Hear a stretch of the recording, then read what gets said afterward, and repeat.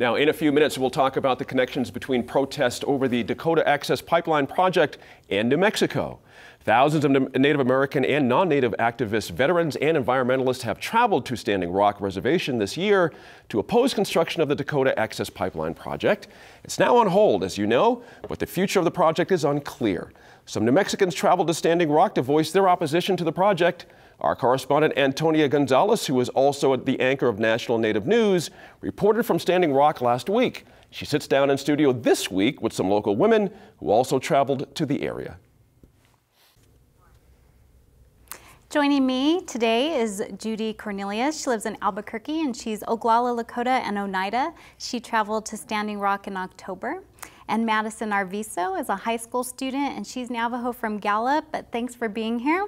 And also Lynette Houses is a recent New Mexico Highlands graduate who's been to Standing Rock a couple of times, and she's a San Carlos and Chiricahua Apache. Thank you for being here. Thank you for having me. And Judy, tell me why it was important for you to go to Standing Rock.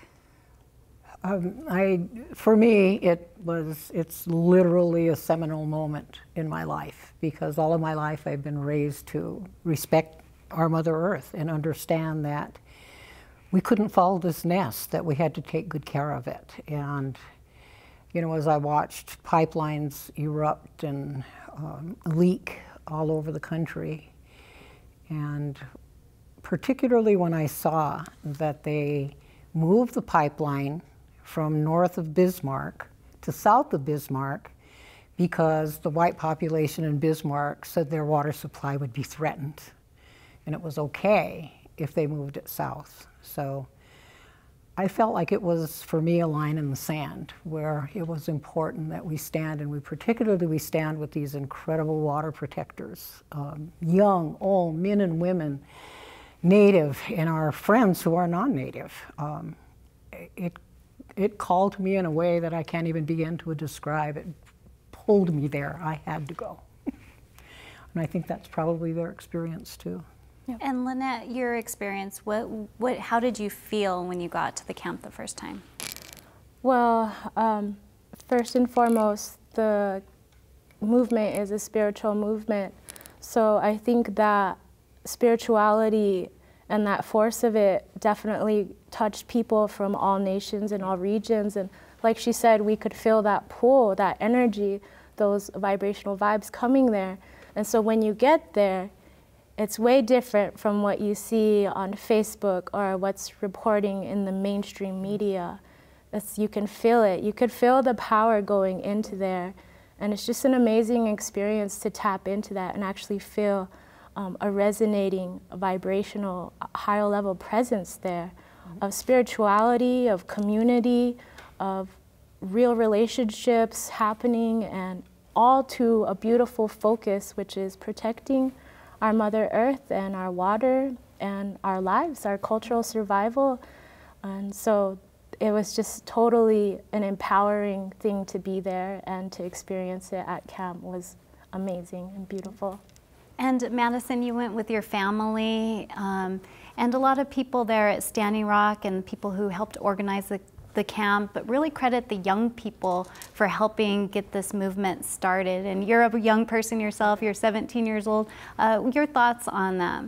I think it's just amazing. The movement started off with more young people, and more young people are at the camp right now. And it's brought a lot of attention to social media and stuff, and I think that's the main outlet to where people see things. But being at camp is a totally different thing, because on Facebook, Twitter, Instagram, everywhere, you see the violence and everything, but when you're actually there at camp, you feel the love and the community and the spirituality. It's amazing. And Lynette, there's also a connection with women being leaders as well as being the people who lead the movement. Your thoughts on that? I think it's very true. It goes back to our cultural roots of that women were the leaders of indigenous people across this nation. So it only goes back to tapping into that, and I saw that at camp, that women were the backbone of this movement. They're the backbone of a lot of these movements, and they are our strongest leaders. I've seen them stepping up in a lot of ways at camp, leading the men. The warriors at camp took their their strategies from the women. They called the shots there. They held down the camp while the men, in the back of the days, the women held down the camp while the men were at war, and they're still doing that today. But this time we're on the front lines now as well with the men. So we're definitely still leading the movement, and we're still strong leaders out there. Yeah, this is absolutely true. I come from 2 matrilineal tribes, and you know, the Anglo-Saxon notion of women being somehow less is just that. It's their notion, not ours. We always were equal partners in living our lives, maintaining our life, and keeping ourselves safe and spiritual has always been very balanced between men and women. So I think they do play a huge role in helping set the tone and keeping the place centered. But it is powerful being there. When you come into the camp, there is such an overwhelming spirituality that I have never ever experienced anywhere else ever in my life. And even when, you know, in the early morning and the mist is rising and there are all these military vehicles sitting up there on the horizon, there's no fear. I wasn't afraid once, and I didn't think other people were afraid either. I mean, it's not that we didn't know that we could be hurt, but we weren't afraid, and that's the power of spirituality. It's a prayerful movement. We are not protesters, we're protectors. We're spiritual warriors, you know, we're not armed, and I think that's one of the things that we're having the hardest time getting across to the major media and to the major public, is that they're trying to pitch this as a, you know, some sort of an armed battle between 2 armies, and that's not what's happening at all. There is a military presence trying to stamp us out, and we're not giving up, we're not giving any ground, and we're doing it spiritually.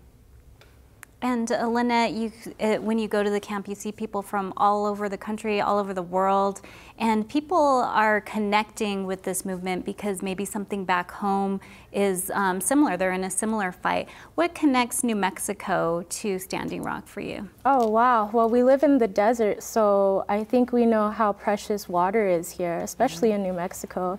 Even though we're kind of far-fetched and we live in our cozy homes, and you know, we may have hot tubs or pools in our backyard, we've disconnected to the importance of water.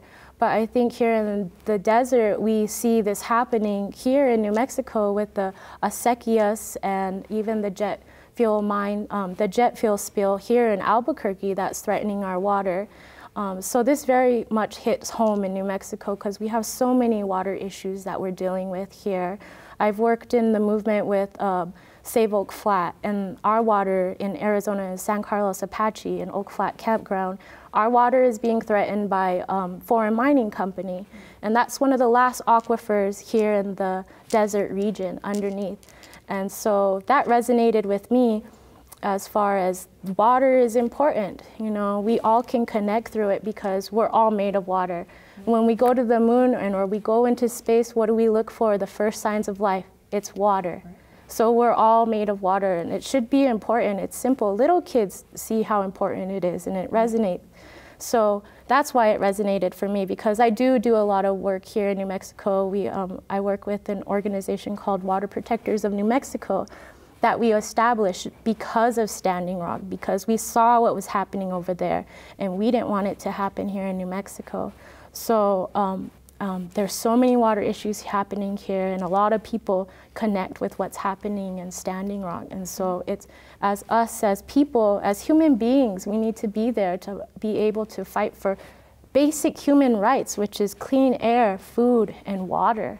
And so why shouldn't we feel that pull and that connection to other human beings to stand up for what they believe in and their basic human rights, and to be connected to that isn't too far-fetched as well. And Madison, for you, when you came back to New Mexico, what did you share with your friends and your teachers back home? Well, I go to a Rehoboth Christian school, and all of our teachers are very earthy people, I guess you could say. So they all knew what was going on up there, and they thought it was really awesome that my family and I were going up there.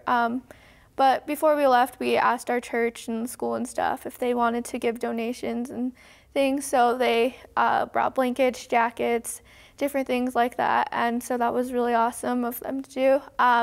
But just like telling them, like, it's not violent. You don't feel the violence there at all. You feel love and everything, and I don't think it's shown as much as it should be.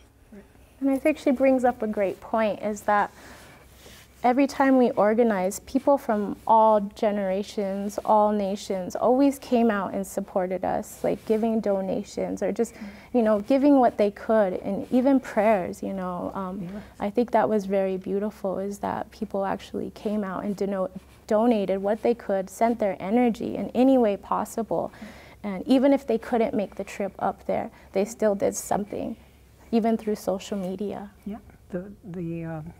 the first day I was there was a multi-denominational group of leaders from all different religious persuasions who were there, and came into the camp and asked everybody to join a prayer circle. And we did. It was a great giant circle, and everybody in there offered a prayer. Everybody said something, and whether it was, you know, some form of Christianity or native religion or whatever, everybody there prayed, and there wasn't a discordant thing in the whole camp. It was absolutely beautiful. And the contrast between that and seeing these people dressed in military equipment, so they look like their bodies are like this big, standing up there on the ridges surrounding it, the contrast is just astronomical. But it doesn't deter the people in the camp. I mean, that's the most important thing, is it hasn't disturbed the spirit and the connection that we've got with each other and with the earth. I think that's the most beautiful thing. And I want to say to this young woman, I think for me, one of the proudest, most wonderful things was seeing young people, because I've been so worried about what's happening to our nations, and worried, were we building leaders for the next 7 generations? And I saw young people acting with honor and purpose, and it's going to set them on a path for their whole life. And I just think you guys are powerful, and I want to say, Tunkashala blessed us with you. So, popila.